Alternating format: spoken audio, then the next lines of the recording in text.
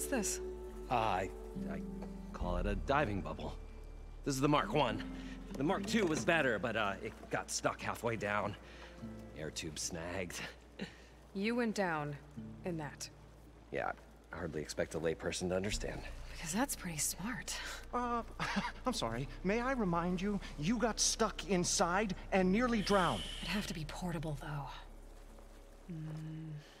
Machine kneecap, maybe? Well, you'd need a filter. Synthetic membrane would do it. With a hose to a compressed Air capsule. Hammer and tongs. What is this? What is happening here? What? Get over here.